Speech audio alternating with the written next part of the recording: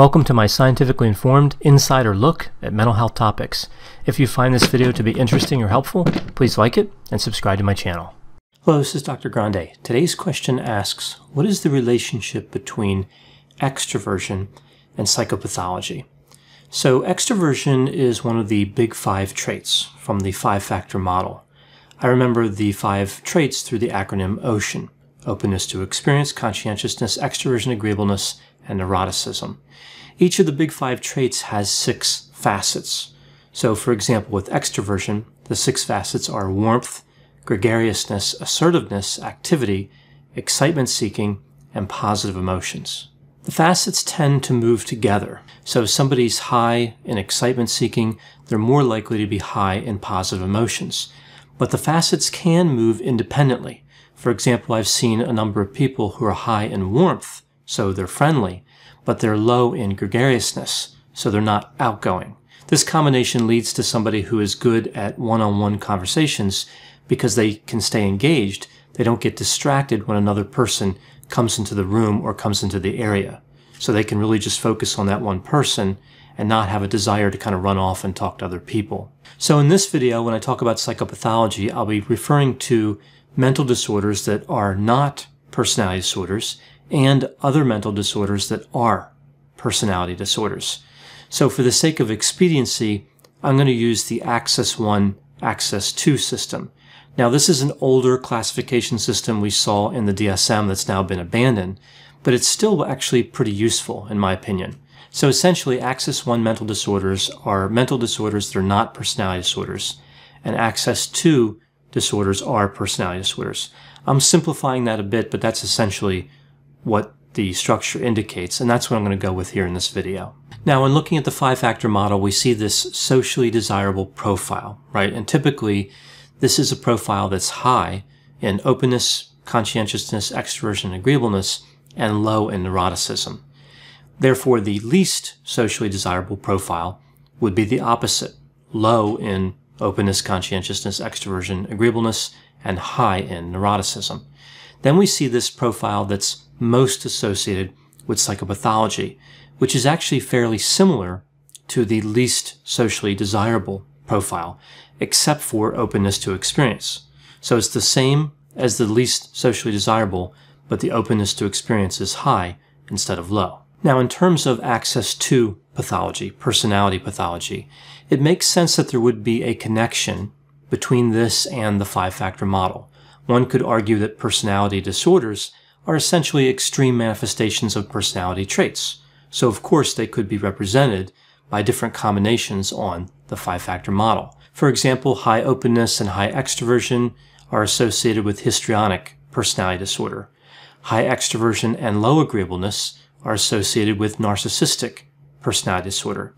Low conscientiousness and high extraversion are associated with antisocial personality disorder, and low extraversion is associated with avoidant personality disorder. Those are just some of the combinations that are associated with different personality disorders. Now, things become much less clear when we talk about Axis 1 pathology. It doesn't really fit as clearly as what we see with Axis 2 pathology. However, there are some associations between Axis 1 psychopathology and the 5-factor model. Now, there are a few theories on this subject from many years ago, but in general, here's what they say. I'm kind of putting them together here. So these theories would essentially say that neuroticism explains a lot of Axis 1 psychopathology. So high neuroticism is associated with depression, anxiety, hostility, panic, and phobias. So it's clear how this could connect with several mental disorders. We see that high openness has been connected to disorders involving psychosis. So if somebody has a lot of creativity and they tend to fantasize, maybe at an extreme level, that somehow leads to or is connected to psychosis, which of course is a symptom of schizophrenia. It's not clear if low openness to experience is actually connected to any Axis 1 psychopathology. Now, low agreeableness is connected to substance use disorder. High agreeableness is connected to depression and bipolar disorder. Low conscientiousness is connected with substance use disorder, and high conscientiousness is connected with obsessive compulsive disorder. So this leaves us with extraversion. Extraversion is actually pretty interesting in this regard. often it's conceptualized as only having a relationship to Axis 1 psychopathology at the low end. So low extroversion has been associated with anxiety, depression, and agoraphobia. But there's this idea that high extroversion is good in pretty much every way. It doesn't lead to an increased risk of any type of Axis 1 mental disorder. But we see in more recent research literature that high extroversion does come with certain risks. But in order to understand extroversion and psychopathology, we really have to examine this trait at the facet level. I mentioned before that there are 6 facets to extroversion. I'll go through them really quickly here. So warmth, we see that somebody's friendly and kind if they're high in warmth. Gregariousness, here somebody would be talkative, spontaneous, and outgoing. Assertiveness, somebody high in this facet would be confident. They would be enthusiastic, aggressive, and somewhat dominating. We see activity, here somebody's energetic. They always want to be busy. They're in a hurry. Excitement seeking, here somebody's adventurous, courageous, and bold. And then we have positive emotions.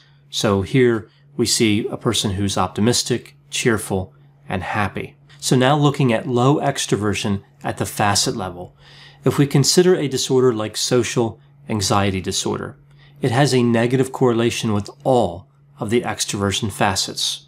So the lower the level of extroversion, the higher the risk of social anxiety disorder. But what really stands out here is its connection specifically to warmth and positive emotions. They really explain much of that relationship.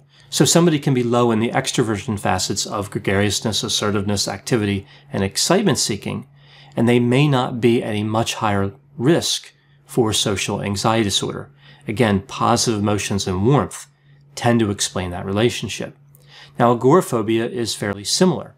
We see a negative correlation with all the extroversion facets, but the facets that really seem to be the most important would be warmth, gregariousness, and positive emotions. I mentioned before how low extroversion has an association with schizoid personality disorder, which of course is on axis 2, but there's an interesting finding here at the facet level. It's really mostly related to warmth, gregariousness, and positive emotions. So the same facets that seem to be connected to agoraphobia. Now, in terms of high extroversion facets and psychopathology, we see that excitement seeking and positive emotions are associated with mania. Now, mania is a feature of bipolar disorder. Technically, in order for somebody to have bipolar disorder, they only need to have mania, but usually we see both mania and depression. Now, what's really interesting here is that these two facets, excitement seeking and positive emotions, only seem to connect with certain symptoms of mania, specifically manic energy, excitement, and elation. In a way, though, this makes a lot of sense. If we think about positive emotions, for example, and relate that to mania, mania could be thought of as an uncontrolled manifestation of positive emotions. So if somebody's too optimistic, too cheerful, and too happy, that can lead to a problem as well. So it's not just low positive emotions like feeling flat, it's also high positive emotions that can lead to difficulties. Now, one interesting point here about positive emotions. So we see that extroversion has this association again where high extroversion is connected to mania and low extroversion is connected to depression. But that doesn't mean that low positive emotions means that somebody's going to have negative emotions. Negative emotions is a separate facet measured on neuroticism. So if somebody's low on positive emotions, they're going to tend to present as flat. They just don't have any positive emotions. That doesn't mean they're going to have negative emotions. So this is interesting when we think about depression. A lot of times people think about depression as the presence of negative emotions, not simply the absence of positive emotions. But understanding depression from a personality point of view, it could be, in part at least, simply the absence of positive feelings. Somebody doesn't have to have active negative feelings to feel depressed. Now, I've talked about the relationships between psychopathology and high extroversion and low extroversion, but we also see that psychopathology is related to high scores on certain facets and low scores on other facets.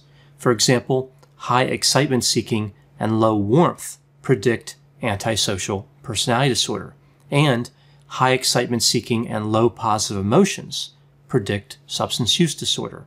So it's not always helpful to think of personality traits as being associated with certain problems, with the trait expressed at a high level and other problems with the trait expressed at a low level. Only the facet level analysis can tell us what the relationship is really like. Looking at the facet level gives us a better idea of the total risk of being high or low in extroversion.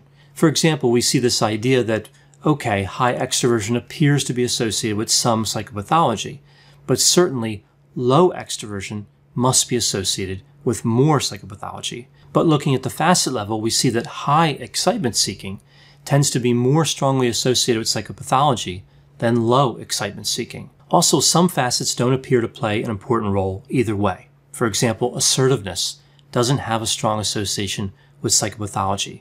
It doesn't seem to be connected whether it's high or low. Now, I know whenever I talk about topics like extroversion and psychopathology, there will be a variety of opinions. Please put any opinions and thoughts in the comment section. They always generate a really interesting dialogue.